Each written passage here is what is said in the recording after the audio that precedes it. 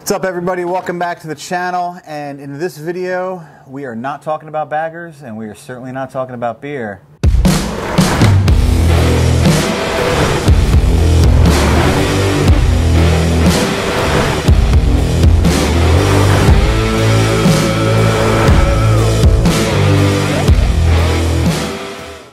We're gonna share some opinions on the Sportster S. Not a bike, obviously, not a bike either one of us are buying. Right. Not something I know. even would have known much about before we just started talking about this yesterday. So, but I think it's a significant bike in like Harley's move forward in their models, right? Okay. So, to the point where, I mean, honestly, you've seen the technology that's in this bike. Some of it comes from the Pan America. A lot of it. You know, a lot of it comes from the Pan America, and this, obviously, this power plant is the platform they're going to be using to move forward. You know, everybody's like, I can't wait to see it in a bagger, which, you know, neither here nor there, but it's coming. I'm sure at some point. Right. You know, interestingly enough, my first bike was a Sportster. Cool. So some people know that, some people didn't. You know, a little orange and black, 2009 1200C. It's a cool bike. Orange, huh? Yeah, orange and black. So I bought that from Chemonton in dealer. No longer open? No longer in existence. Real quick, let's take a look at this Sportster. Sharp looking bike. Comes in 3 colors. Right, the green, which you're not really a fan of, right? You don't like that mineral green too much? No, I'm not a huge fan of it, but it's not bad. So, but not a lot of tin on this bike. I mean, you're just talking about the tank, small front fender, small rear fender. If you call that a fender. Yeah, it's really a seat cowl, really. I think I would call that a seat cowl. So, I don't mind the green. Obviously, comes in vivid black, as I think probably almost every Harley in the lineup does, right? Right. And it comes in the white sand pearl. So, which not bad. I like it in that color, and I've never been a fan of white bikes. It's borderline tan. It is almost like a cream, kind of. Especially when you see it in person. It's got, you know, it's a sharp color, and I think on this bike, with the bronze that's in the engine, I think that color kind of goes nice with it. But yeah, especially with the Harley logo and the whatever that decal scheme they got going on there. Yeah, so that old flat tracker kind of trying to bring back like the beginnings of Harley Davidson kind of style, and there's a lot of like flat track influence in this bike, right? The exhaust is the mid. Obviously, they went to bar end mirrors, which was always, bar end mirrors were like always one of those things that a lot of Sportster guys I think did. Definitely like a little kind of a bobber influence, and here Harley went with them right out of the gate. You know. Yeah, I don't love it. You don't love it? No, not just the appearance from the front of the bike just looks a little goofy to me, but with the mirrors way out on the ends. Yeah, kind of sticking off the end of the handlebar there, but it's just me, I guess. I guess I like the fact that Harley, instead of just bolting the same mirror that they bolt onto all their bikes, kind of went out and did something different to try and fit the design of this one. Right. You know. So, quick look at the other side of the bike. Bike relatively clean, except for that big old license plate. Man, oh man. Which is, I mean, it's DOT. It's a tough thing for them to have to work around. There's not much to the rear end of the bike. No, and it needs to be. It has to be there, especially for the bikes sold in Europe. Europe is much more restrictive about like their plate heights and their plate locations. So they're just going to make one bike and out it goes. But other side of the bike, you know, left side, looks good.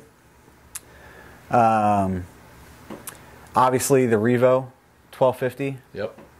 This bike is 121 horsepower, 94 foot-pounds of torque in a 500-pound bike. Yeah. So they're calling this thing a Sportster. You know, a Sportster S, I guess, right? Mm-hmm. To me, it fits none of what a classic Sportster is. Why? I mean, just with the power alone. You know, Okay. just from the power alone. And then I think, you know, as we get into some of the other things that are included in this bike are things that like a standard, you know, Softail or even a standard Sportster like would never have from Harley. All right. So a little list here of everything that is some of the key features, right? The 4-inch round display. This bike has Bluetooth connectivity, so that in itself speaks to kind of the customer base that they're going after. You know, Bluetooth connectivity in a Sportster never would happen, right? It's got some traction control, the different ride modes, so that technology that came from the Pan America, now they've filtered down, you know, into this bike. Right. Cruise control, man. Yo. Right? That's awesome. To me, you can't go. I mean, any bike should have cruise control. Well, and most of the competition comes with cruise control, no matter what level you're buying, right? So, for Harley to get cruise control on there, and another thing that people have knocked Harley for consistently, especially with the Indian comparisons, is the lighting. Yeah. So this bike, bang, all LED lights, done. Yeah. So they're obviously listening, you know, to their customer base, and they see what the market's doing, and that's why competition is good. You know. Yeah, the choose your ride. This is really cool. Sport, road, or rain. And this level of bike is, I think, very, very neat. And ABS, traction control. It's got tire pressure monitoring. That's cool. You know, because when we first looked at this bike, you know, you're looking at Sportster prices, and I don't know, I'm kind of used to, I think, what did I pay, like, not $8,000 for my Sportster. I mean, it was 10 years ago. Right. Brand new. But even up until recently, like, Sportsters have been kind of sub 12. Yeah. Right? For sure. So some of the Sportsters we looked at, I think, were like 11, 12 yesterday. I didn't give them a good hard look. Yeah, a lot of them are around 12. And then we walked up to this bike, which is labeled a Sportster, without knowing a whole heck of a lot about it. And holy cow. I think 17? 17? Just a hair under 17. Yeah. 16 and change. 16 and change, yeah. Seems like a lot for a Sportster. Well, and that's the opinion. But I think when you start like peeling the layers of the onion back, you know, you're getting, you're getting a lot of motor. For sure. Which is what Sportsters, That's what everybody wants. It's what everybody wants. Everybody wants that. Well, everybody wants that 191 motor. So this is a heck of a lot of motor for a 500-pound bike. I think that's a lot of motor for a 500-pound bike. I think that bike is probably going to be, you know, probably a hoot to ride. Mm-hmm. You know. So I think one of the things from a comfort standpoint, you know, looking at the bike, I feel like they call them forward controls, and I don't know if it's the design of the frame. They're calling those forward controls? Exactly. I don't think they're forward. They're not forward like my old Sportster 1200C was forward. 5'8" or below, maybe. Maybe. Right. I think they're kind of like, they're not mids, but they're not forwards. They're like an in-between, right. I feel like. They do sell, you know, some mids for this, and we'll get into that, you know, a little bit later. Big change. I don't mind it. I'm not a fan. It would probably drive me nuts if I was riding. You're not a fan. I'm not a fan of this change at all. I just think it's so bizarre. What we're talking about is the turn signals. They've taken the turn signals and they put both turn signals on the left. So you've got a little thumb switch for your right and your left turn signals. Listen, it's a metric thing. I don't know what to say. It's not my thing. It's weird that the things that they're picking and choosing to try to be more metric on. But here's the thing: we don't ride with a lot of guys who ride metric bikes, right? Right. We just don't. Most of our friends have, you know, Harleys or, you know, now an Indian. But all of my buddies who are like the metric loyals, the first thing they talk about is turn signal. To us, it's not a big deal because we love our turn signals on either side. But the first thing they talk about is, why do you have a turn signal on the right side of the bike? Well, because it's the right turn signal, I always tell them. But that is, I mean, to them, that's a legitimate complaint. Like to us, this is not what we would really want. So that would throw me off. It'd take me forever to get used to that. Yeah. I'd probably just quit using turn signals. Do you use them now when you ride by yourself? Sometimes. Sometimes. Occasionally. Maybe. Depends. So huge change. Here you're looking at the other side with the traction control button there down bottom, and because you have the Bluetooth connectivity, they've given you a pod to control, you know, your music Volume. and your Bluetooth and fast forwarding songs on your. Yeah, I mean, that's a big thing. That's a big deal for a Sportster. So even if you had like, you know, a handlebar mount for your phone on this, and you had your phone up top, you know, to be able to not have to mess with your phone and keep your hand on the grip and just be able to control it, you know, I think that's a cool thing. Yeah, that's a nice addition. Sure. Right. I mean, something that us bagger folks take for granted. You know, all that control. So here, looking at the side of the bike profile, I mean, the engine looks beefy. They made it look full. It does. It looks cool, man. It looks cool. Know. The only thing I don't necessarily love the look of are the pipes. They just look really big and bulky. But the motor does look really nice. So, yeah, and the pipes, they do look big. It's Harley calls it a 2 into 1 into 2, even though the heat shield looks like it's kind of just a separate 2 pipes. Yeah. Right? Yeah. I'm neither here nor the exhaust. I don't think they were very inventive on the exhaust. I think this exhaust looks a lot like the old VMAX exhaust. So with the Yamaha VMAX. And, you know, neither here nor there on it. So, but I like the fact that they did do a mid-exhaust. I don't know, maybe they didn't have a choice in that. Maybe that's just how the design flew. But to get that flat tracker kind of feel into the bike, they just didn't. Again, they built an exhaust for this bike instead of just bolting on whatever. Something they already had. Right? Yeah. Which is what Harley's done a lot of. I mean, bars, mirrors. They just pull something out of the back shed. They recycle parts, you know. I mean, going back to, look at the V-Rod when the V-Rod came out. The V-Rod has the same rear fender on it that the Deuce had. Same fender. So they discontinued one model, brought one back. Same fender. So they will recycle some parts. Maybe everybody loved that fender. It's a cool fender. I can't even picture it. It was like kind of flat. I'll put a picture of it here, but it's kind of like flat on the bottom with a curl on top. Okay. Kind of similar to, I think, maybe like a Breakout or a Slim fender. Breakout. So, and again, like, I like the you like that, the artwork on the black tank. I like it. I think it really looks good on the black tank. And again, they went for that like old school, you know, early Harley flat track kind of racer feel. I like that they did that, you know. They did that with the exhaust. Yeah, they did it with the paint. Seems like that was definitely the intent. Almost like, you know, they're actually working with a theme for the bike. Right. Yeah, man. Yeah, this rear fender, I mean, I get it. Like, they have to work with something. Yeah. Like, I get it. I got to tell you, probably everybody who's buying a bike like that's got to be the first thing to go. Yeah. I can't imagine you're holding on to that, you know, entirely too long. What do you have to have there, you know? So legally, you need turn signals, and you need. Do you need them legally? I thought it was the old story of if you have them, they have to work. But if it's not on the bike, if you don't have them, you're using hand signals. Hand signals, but oof. I use hand signals a lot anyway. I don't. If I'm by yourself. Sometimes I do. Never. Especially, you know what I do the most? Is when I'm making a right turn and I got traffic behind me.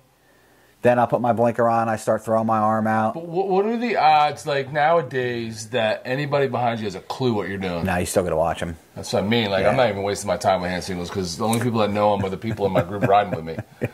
People in cars don't have a clue. Which, when you're riding with Burt, this is not right turn. Nope. No. What's right turn when you're riding with Burt? And then I'm going to have to do this because George's in the back not paying attention. And get a little flex. Oh, man.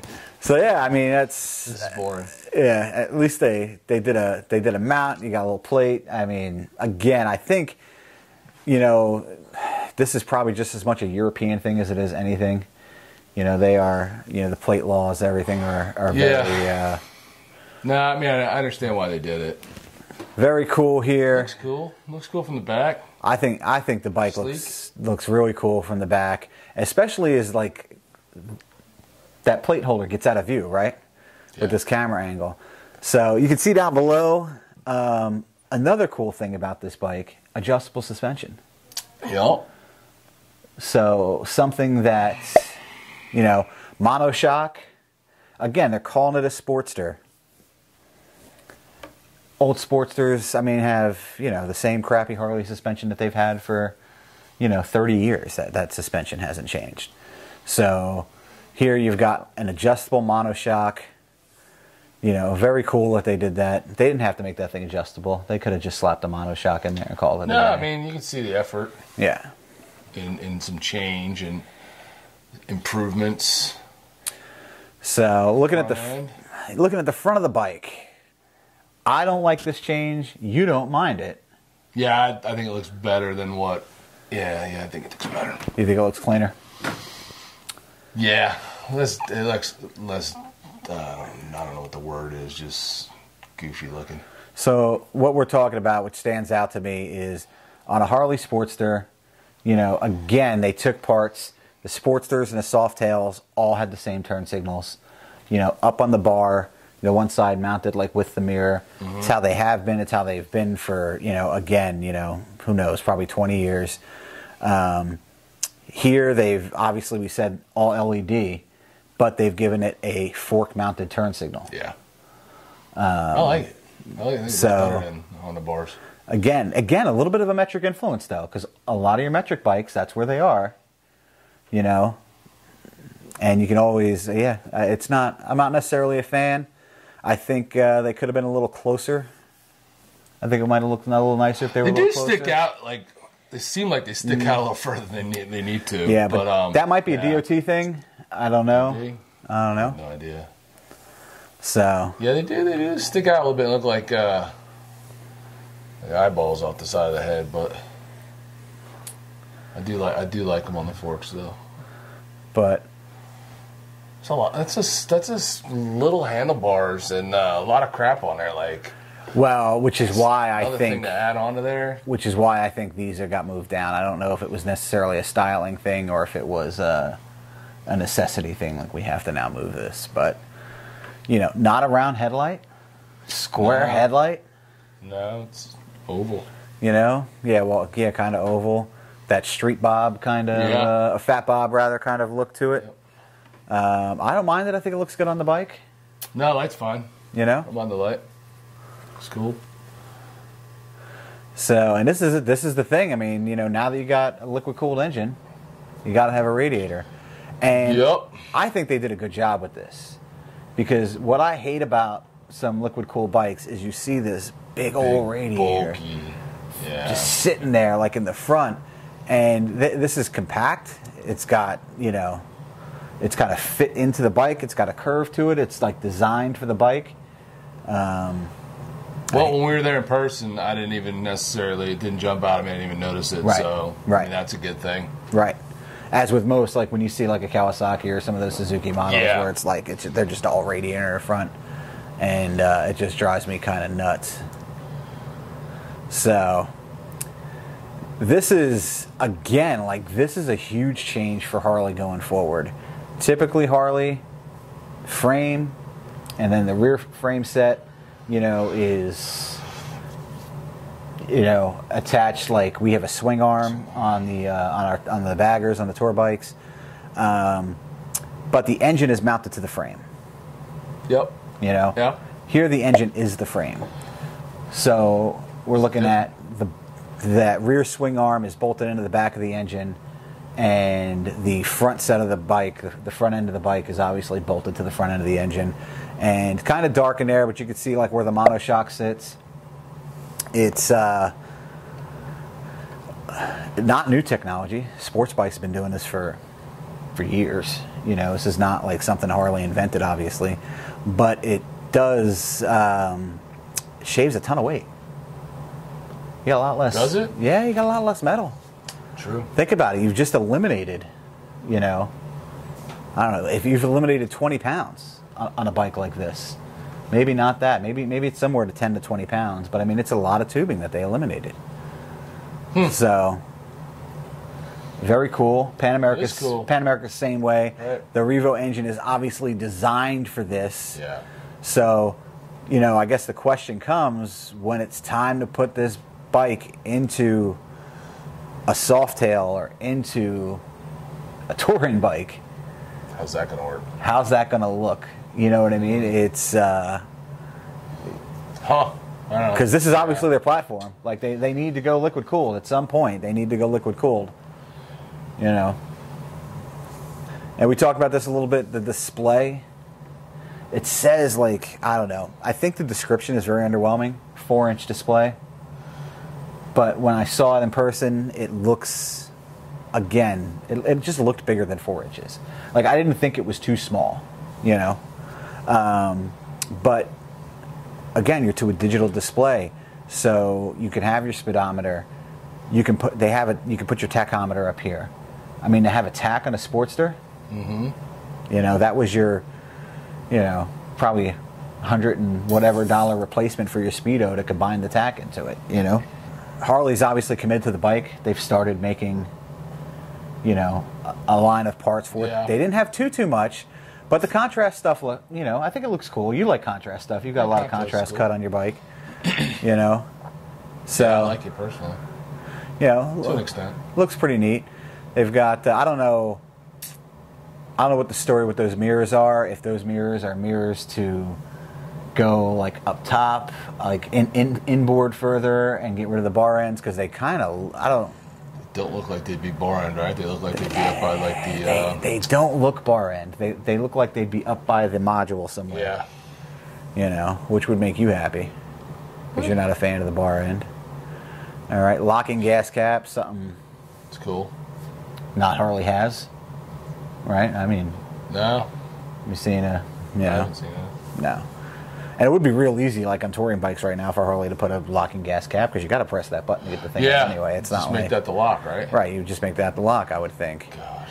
So, and you know, set up for some crash bars. Yeah, some crash bars. A passenger pillion, you know, a little backrest, a little bag, a windshield. Windshield looks pretty good, I think. Yeah, it does. It doesn't look bad at all. Actually. You know, I mean, I think the windshield looks kind of nice, quite frankly. I just can't imagine that passenger pillion being comfortable. Not only that, just like where that muffler's coming right up, it's going to be like under your cheek. Going to be like right, If you ain't a tiny little thing, holy cow, your butt's going to be resting on that thing. I think that cat is going to be close to that passenger. Like that thing is going to be right underneath their leg, because I know the cat on the Road Glide bothers both me and it bothers Stacy. Like the bottom of her foot on those boards gets really hot. Yeah, you know. So it's interesting to see if people have anything to say. But again, like a little backrest, like they've designed parts for this bike that are for this bike. Yeah. You know, this isn't. You know, it's not the same old Sportster backrest that is going on to the same old, you know, hardware mounts and everything. So kind of cool. It is cool. So the other thing is sometimes when you see a new bike come out, I mean, especially like this, Indian is kind of having this problem a little bit, right? It's their aftermarket parts are growing, but here Harley's coming out with a brand new platform. So what's the aftermarket community? How long is it going to take them to get on board? You know, and I think we're starting to see that, and that's a sign that I think it's going to be around for a while. You know, TC Brothers is a company that hasn't made a lot of Harley stuff, a lot of sport stuff, a lot of sport bike type stuff, and they've got a nice fender eliminator, built-in brake light, built-in turn signals on it. Bike cleans up, gets rid of that whole bulky back. Yeah. This would be the first thing that would be gone. Definitely. Gone, right? Get rid of that. You know, I don't know that I'd make it a month with the big with the big rear end. I'd probably order this the same day I buy the bike. Yeah. So, and they make an exhaust, which looks pretty cool. I think it looks sporty as anything, man. Yeah. 2-in-1, and it's got that flat tracker kind of style to it. Yep. Not cheap, but you know what? Not crazy. It's full exhaust system. Yeah, I don't think it's outrageous. You know? So, I don't think it's nuts at all. And I found this little picture. This is the bike with a black exhaust with the fender eliminator on it. Looks so much better. Wow, it looks good. Looks a lot better. I like that. It looks good. Yeah. It looks really good. I mean, I dig that. And this has the rear fender crap eliminated too, right? So yep. This is the whole thing cleaned up. I mean, it really does look a lot better like that. 2 simple changes to the bike. Yeah. You know, an exhaust, you know, getting rid of that cat, so maybe that passenger will, you know, I still think the exhaust can be close to your passenger's leg. Yeah. Obviously. But getting rid of that and getting rid of that rear fender just makes the bike, you know, look sleek. And oddly enough, like the fender license plate holder sits, even though it sits out behind the bike, I feel like the bike looks longer without it. You know, like that. I can see that. You know, how that back tire is kind of stretched out and sticking out way behind the bike. I feel like it looks a little bit longer without Speaking of tires, man, how about the size of your tires? Yo, the sidewalls on those babies. The sidewalls are crazy. It's like you're ready to roll on the beach, man. Oh, man. I'm telling you. It's interesting. It's cool, though. Overall, man, it's cool. It's a cool Sportster. I mean, Sportsters don't usually get much attention from me, but I like this look right here with you're showing with the the aftermarket stuff. This was, I think, and with all that power and the way that bike looks, I mean, I think that'd be a nice bike. I mean, not for nothing, you know, people, obviously the Harley loyalists are going to be, well, they're getting away from air cooled, and Harley's always been air cooled, and this and that, and they have to. You can't knock them for getting away from air cooled and getting away from the stuff that is, not for nothing, kind of antiquated, and then also knock them for not keeping up with companies like Indian. Right. You know, so it's that's what folks like to do. So yeah, I mean, Sportster, people think like Sportster Scout kind of comparison, and this bike, obviously, you know, a Scout is, you know, just under 12 grand, which is where the regular Sportsters are priced. This is more in competition with like Indian's FTR. You know, horsepower numbers, torque mount numbers, almost the same. And if you're looking at the FTR Carbon, the pricing is basically, you know, that's a $17,000 bike.